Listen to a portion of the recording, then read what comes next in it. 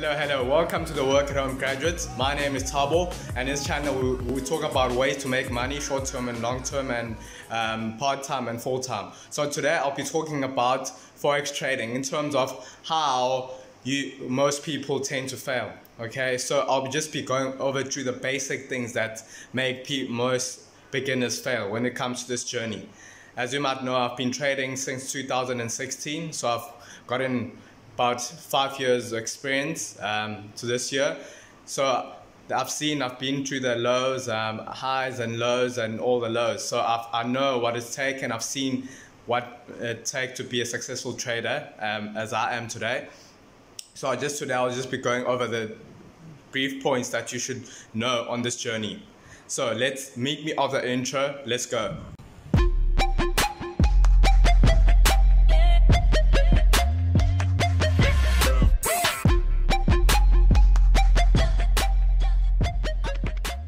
Welcome back, guys. So here are my 4 things that make most traders fail, most Forex traders fail.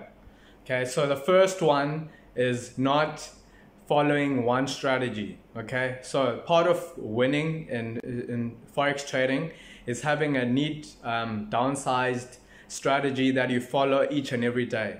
Okay, not jumping. Most new traders, what they do is they get a strategy and then it doesn't work. Like for a few, let's say they do the strategy for a week and they get some wins and losses, and then it keeps happening over and over again. They keep changing strategies. They go to maybe YouTube or somewhere, like they look at another strategy and then they check, oh, this one is not working. Okay, so what you need to do is to master that first strategy that you learned and make sure you make it work for you. Okay, so that's one thing I wish I knew when I started. I like just focus on it, and just even if it means trading 100 trades, and let's say you trade 100 trades and then you win 80. Okay, your sample size is 100, and then you won 80. That means that strategy is winning 80% of the time. So you just start using that strategy over and over again. So because you've tested it, back tested, remember. Okay, that is what you do, back testing, and just make sure it works each and whether you do demo or whatever the case is. Don't rush. It all happen. Don't worry. So number 2 is being patient. Another thing, being a successful trader, you don't really have to trade every day. You only trade when your setups are there. Okay, I'll give an example. Like in my group, the people I've been helping, students, and also like signals are saying just to help people grow their accounts. Like this week, I think I didn't trade for like 2 days. Yeah, so you would know if you're part of my group. So for example, I didn't trade. Last week we didn't trade for I think 3 days. I think I think some people can correct me there if you know this, or if you're my student. So that's the thing. I only trade when I see the setups. Other than that, I just do. That's the great thing about being a Forex trader. It's basically to have time freedom and do the things you love to do. So yesterday I did so many things that I love to do, leisure. Just went out, did some great stuff without looking at the charts, and just focus on my other businesses. That's what. So you need to wait for your setup to come. Even if you see that, like for example, let's say you're trading something that is maybe ranging, and it hasn't. It has to go like down, for example, and it's already there, and your entry was like right at the top. There's no use of rushing because you already missed it. Wait for it to come to you. If it doesn't come, it's okay. The market will give you the opportunity, many other opportunities. Okay, you just have to wait for it. Okay, that's number 2. Be patient. Learn to be patient. Money will come. It will follow you. That's a thing about being a trader. And then number 3. Okay, number 3 is having a good risk to reward ratio. So make sure that strategy that you have from step 1 that I talked about, make sure it allows you to have good risk management. For example, 1:1 or 1:2, you don't want to be risking obviously more than what you're going to lose. So if you see a trade, you have an opportunity that is according to your strategy and your plan. So what you do is, if it doesn't give you that 1:1 or 1:2, whatever you are comfortable with, if it doesn't give you that, just leave the trade. All right, wait for another one, or wait for it to go to a certain level and then just go up. I'm telling you, it's going to pay you a lot, and you're going to see much more success in your trading. So number 4 is how to master emotions. That's the thing. Don't be overwhelmed. Most traders are like, oh, I just have to trade. I have to.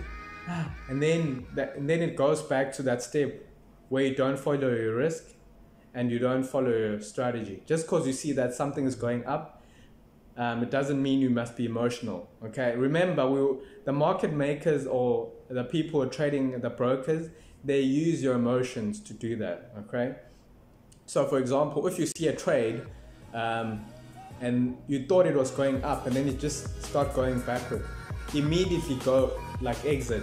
Okay, don't adjust your trailing stop.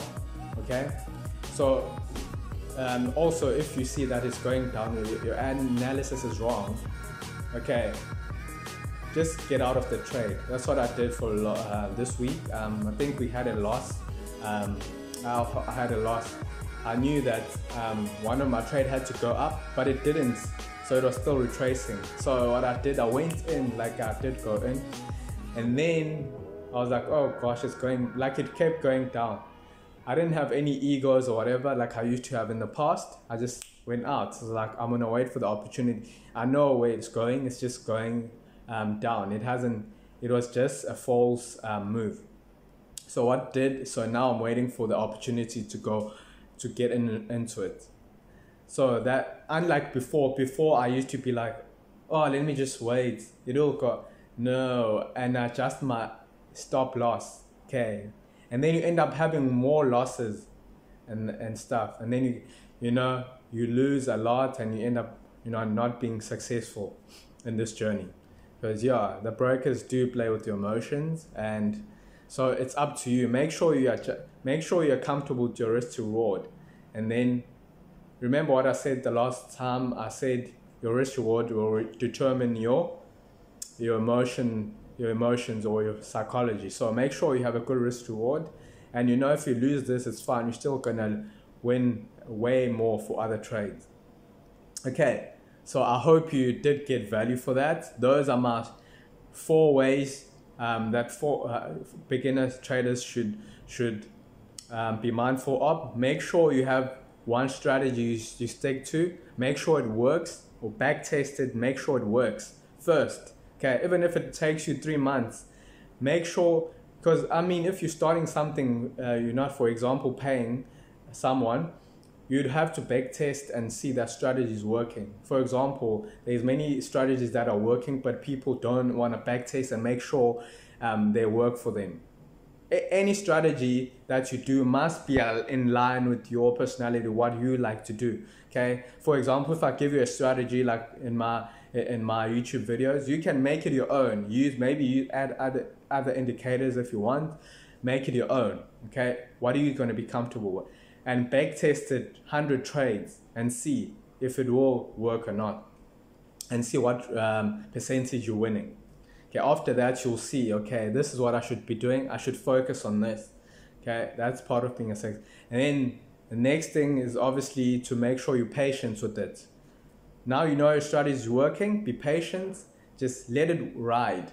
Because obviously you'll be patient once you know something is working. So make sure you backtest it and make it work. And then next thing, make sure your risk reward is good, and that will take care of your emotions and your psychology. And you'll become a profitable trader if you do that. Those are the things that did have a huge impact on my life, and I wish I knew, and I wish someone did help me and tell me this.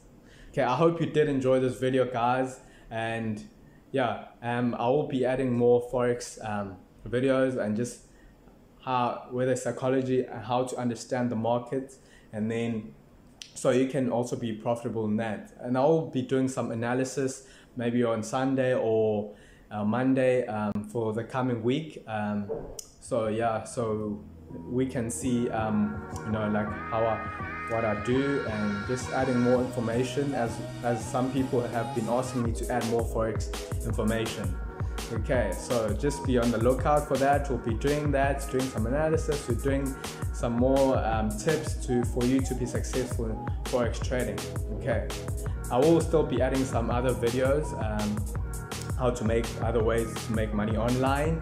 So yeah, I'll be adding those, and because I know this can help other people to be able to fund their accounts. For example, I fund my accounts with my money that I make on my side income from internet side gigs that I make.